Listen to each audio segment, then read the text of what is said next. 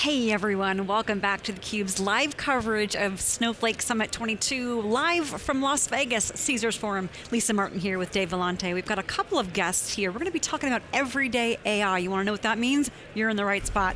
Kurt Muehmel joins us, the Chief Customer Officer at Dataiku, and Ahmad Khan, the Head of AI and ML Strategy at Snowflake. Guys, great to have you on the program. It's wonderful to be here. Thank you so much. So we want to understand, Kurt, what everyday AI means. But before we do that, for the audience who might not be familiar with Dataiku, give them a little bit of an overview about what you guys do, your mission, and maybe a little bit about the partnership. Yeah, great. Very happy to do so, and thanks so much for this opportunity. Well, Dataiku, we are a collaborative platform for enterprise AI, and what that means is it's a software that sits on top of incredible infrastructure, notably Snowflake, that allows people from different backgrounds, so data analysts, data scientists, data engineers, all to come together to work together to build out machine learning models and ultimately the AI that's going to be the future of their business. And so we're very excited to be here and very proud to be a very close partner of Snowflake. So Ahmad, what is Snowflake's AI strategy? Is it to partner? I mean, where do you pick up? I mean, Frank said today we're not doing it all. Yeah. Ecosystem by design. Yeah, absolutely. So we believe in the best of breed.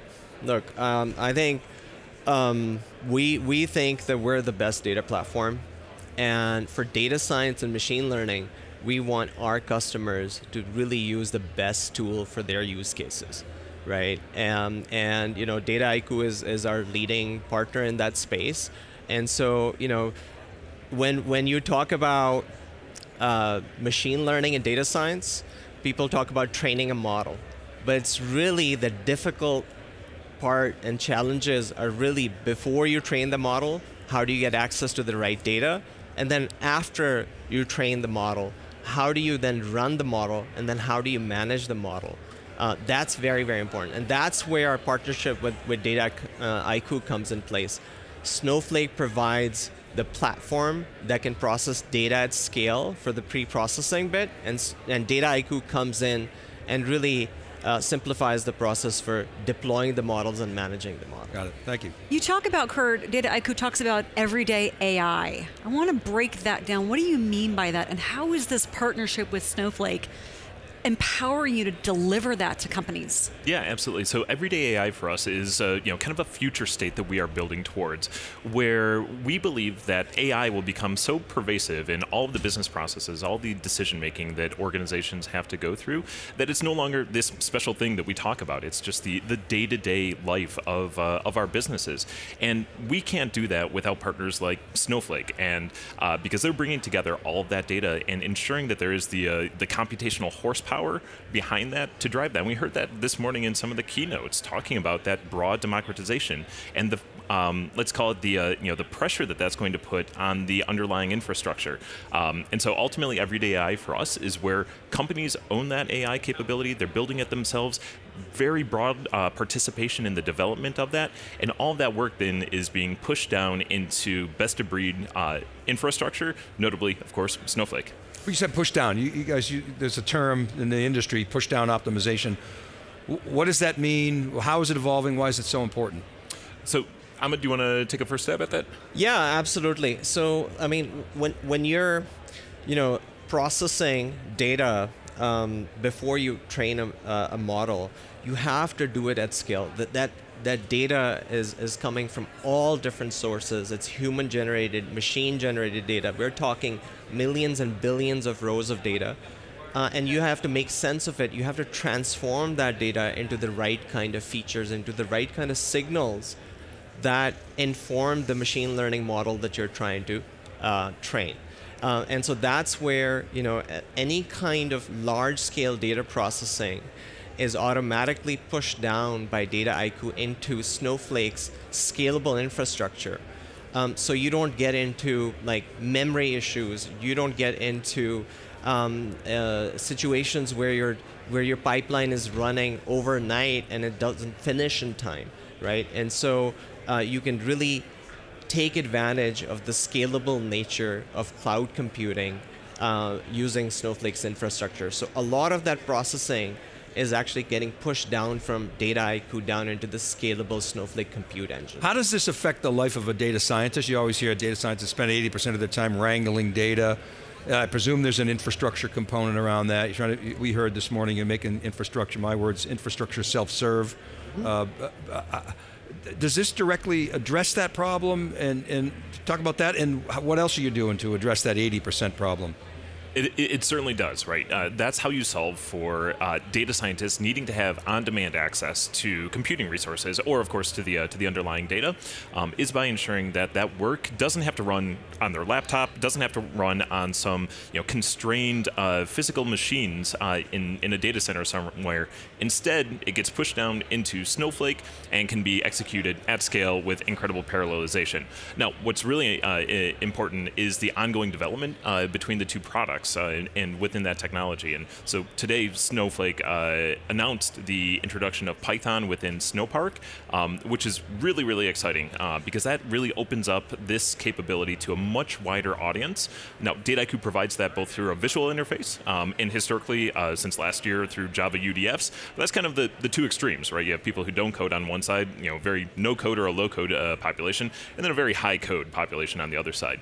This Python integration really allows us to touch really kind of the fat center of the data science population, for whom Python really is the lingua franca that they've been learning for decades now. Sure. So talking about the data scientists, I want to elevate that a little bit because you both are enterprise customers, Dataiku and Snowflake.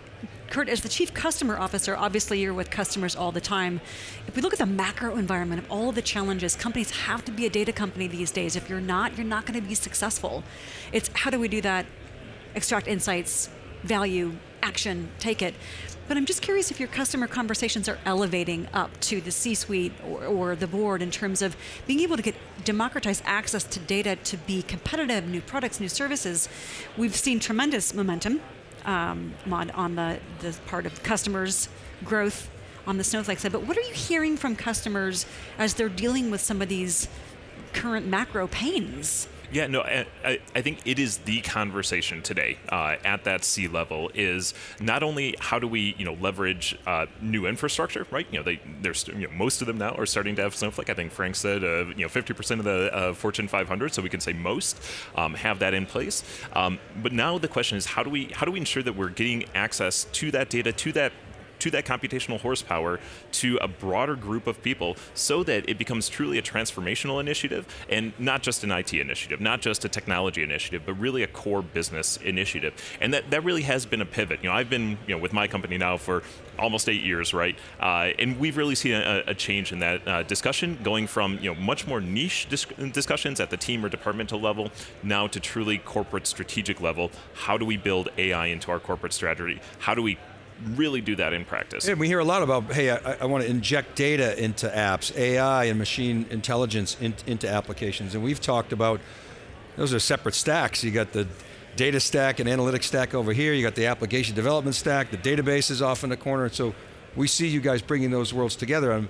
my question is, what does that stack look like? I took a snapshot, I think it was Frank's presentation today. He had infrastructure at the lowest level, live data, so infrastructure is cloud. Live data, that's multiple data sources coming in. Workload execution, you made some announcements there to expand that. Application development, that's the tooling that is needed. And then marketplace, that's how you bring together this ecosystem. Yes. Monetization is how you turn data into data products and make money.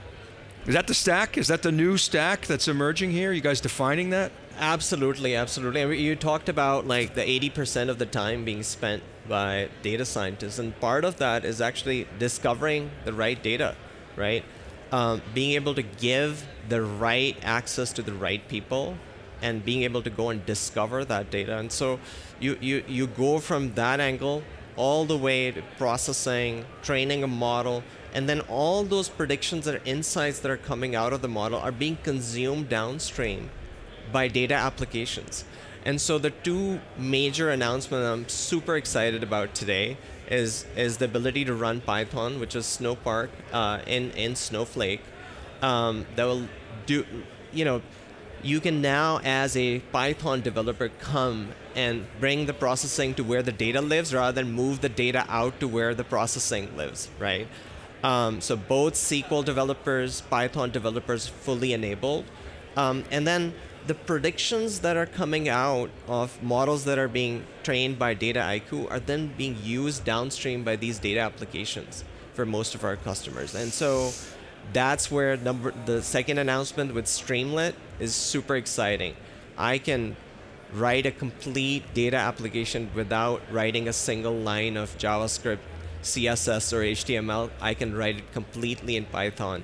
It makes me super excited as a Python developer myself. And you guys have joint customers that are headed in this direction, doing this today. Can you talk about that? Yeah, we do. There's a few that we're very proud of. Well-known companies like REI or Emeritus. But one that was mentioned today, this morning by Frank again, Novartis, pharmaceutical company. They have been extremely successful in accelerating their AI and ML development by expanding access to their data, and that's a combination of both the Dataiku layer, allowing for that work to be developed in that workspace, but of course without the underlying platform of Snowflake, right? They would not have been able to have realized those gains, and they were talking about very, very significant increases in efficiency, everything from data access to the actual model development to the deployment.